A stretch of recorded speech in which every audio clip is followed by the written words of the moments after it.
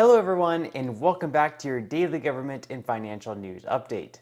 In today's video, we'll be discussing Donald Trump's Twitter account finally being unbanned by the new CEO, Elon Musk. We also discuss the millions of dollars in stimulus checks still going out through the end of this year. And finally, we also go over some updates in the stock market and Bitcoin. Now, as always, I am definitely interested in hearing your thoughts on everything, and I wanted to quickly thank everyone for giving my videos likes and sharing them, as that certainly helps push these videos out to other people like you. Okay, so Donald Trump's Twitter account was finally reinstated after former CEO Jack Dorsey and his employees found him to be too dangerous to the platform and the world, apparently, claiming he led an insurrection against the United States of America. Those tweets, you ask? Well, just going over the last 5, he wrote, "To all those who have asked, I will not be going to the inauguration on January 20th. The 75 million great American patriots who voted for me, America First and Make America Great Again, will have a giant voice long into the future. They will not be disrespected or treated unfairly in any way, shape, or form. I am asking for everyone at the U.S. Capitol to remain peaceful, no violence. Remember, we are the party of law and order. Respect the law and our great men and women in blue. Thank you. And finally, please support our Capitol Police and law enforcement. They are truly on the side of our country. Stay peaceful." Now, just from looking at those tweets alone that he supposedly was banned from, I guess, it's really hard seeing a person who wanted people to break into the Capitol building and potentially put other lives at stake. Could he have done more to prevent the people there from acting in violence? Well, I guess it's arguable that he could have. Maybe he couldn't have had the speech, for instance, or something like that. But is he alone responsible for their acts? Is Trump responsible for the acts of a handful of other adults making the terrible, terrible decision to invade the Capitol that day and make fools of themselves, and of course our nation as well, which later led to their arrest and time in prison? I mean, I just don't see it. I mean, you can make the case that he tried rallying up his base, making claims of voter fraud and whatnot, and whether or not you believe cities and states commit voter fraud is completely up to you. I've seen both Republicans and Democrats claim the other side is cheating, but at the end of the day, we and we alone need to be responsible for our own actions. So Trump is back on Twitter, and he really never should have been removed, at least in my opinion. Freedom of speech is extremely important, whether it's coming from a Republican, a Democrat, an independent, or whoever else. Obviously, you do have to draw the line at some point, but attempting to censor a person really isn't all that effective anyways. Now, in the end, this really doesn't mean that much anyways, at least for Trump's chances in the next election. What it does do, at least, is it sends a clear message that the new Twitter won't seek out to silence anyone or allow one group of people to decide what's a truth or what's a lie.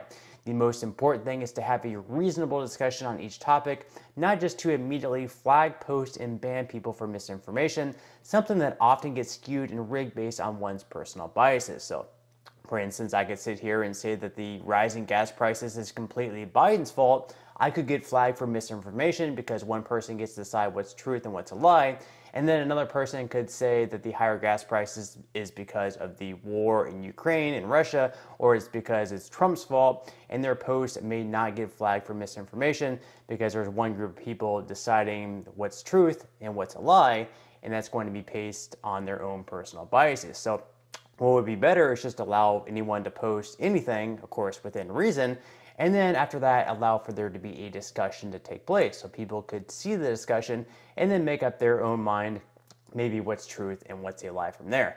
Now, Trump said that even being unbanned, it's not really going to make a difference for him. Right now, he is posting on Truth Social alone. He said he's not going to return to Twitter. Apparently, he thinks there's a huge issue with Twitter and all the fake bot accounts on there. So he's just going to stay on his Truth Social. He's not going to return to Twitter anyways. So in the end, the unbanning of his account really doesn't matter. Maybe if he becomes president once again, he will return to Twitter. But right now, he says that he's just going to stay on Truth Social. But of course, as always, I am curious what all of you guys think. Do you believe that President Trump's account should be reinstated, and why or why not? Now, moving into some news regarding stimulus checks, South Carolina is currently sending out stimulus checks worth up to $800. Now, the deadline to file your taxes to claim this money has unfortunately passed, as that was on October 17th. However, in some recent guidance by the state's Department of Revenue, you can still get the payment as long as you file an extension, but you won't receive it until March of next year. This, of course, is only if you get your return filed by February 15th of next year. Now, other than those stimulus checks, residents of Evanston, Illinois started receiving their monthly payments of $500. These payments are going to roll out every single month for an entire year, so in total that is going to be $6,000.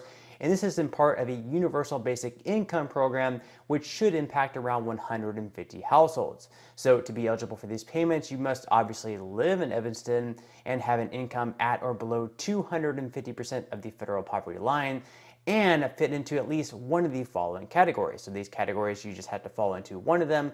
The first being an adult between 18 to 24 years of age, or you can be an adult at least 62 years or older, or finally, you can be an undocumented community member. So those payments are definitely going to be helpful. I can only imagine, for many families, that amount can at least pick up a good chunk of the rent each month. So if your rent is, let's say, $1,400, the $500 you're receiving each month will bring your rent down to $900. Now, over in Massachusetts, they're continuing to send out relief payments. For these, you wouldn't need to have a tax liability. So basically, you would have needed to have earned an income and paid taxes into the state of Massachusetts.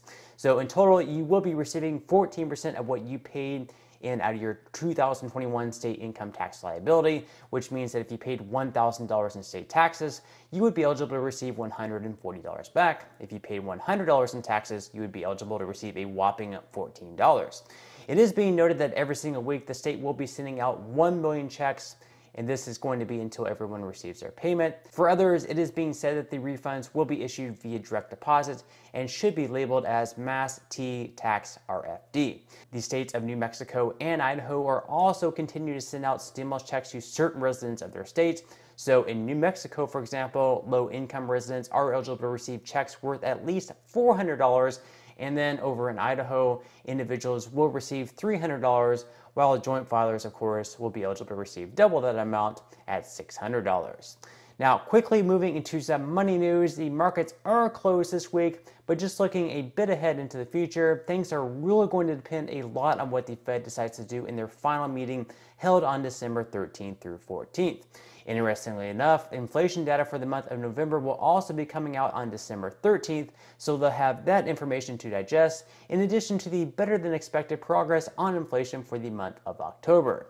And although inflation slowed a good bit in the last report, Fed officials were pretty quick to downplay the success, saying that we still have a long way to go. And this, of course, is very true, being that we're currently seeing inflation at 7.7% year over year, a number that is much higher than our 2% target.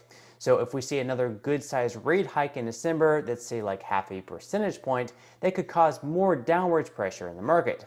The good news is, of course, at least historically speaking, the S&P 500 typically performs its best from October through February, and it fares especially well 6 months after each midterm election year. So historically speaking, at least, we could see some very good things to come. Now, year to date, the major indexes are having a really bad year. The S&P 500 is currently down 17.33% year to date. The Dow Jones is down by 7.76% after making some pretty good strides of late. And the Nasdaq is really just having the worst year of them all, with tech stocks getting hit the hardest, down by nearly 30%. Now, with that said, if you would like to receive up to 12 free stocks and $5 with Bitcoin, in the comment section below, I will leave a link where you can receive just that from my partner in Webull. And even if you don't feel like investing at this time for whatever reason, once you receive the free stocks, what you can always do is just sell them for what they're worth and then transfer that money right back to your bank account. So in total, you should be receiving a value of at least $50 or more. Some people have actually received over $3,000 in the past. So really, you can think of this as just some free extra money with just a few minutes of work. But on that note, I'm going to go ahead and wrap up this video. If you enjoyed the content in today's video and you would like to see more like it, make sure to give this video a like, subscribe to my channel, and also ring the notification bell. That way you will be the very first to be notified when I do release future videos.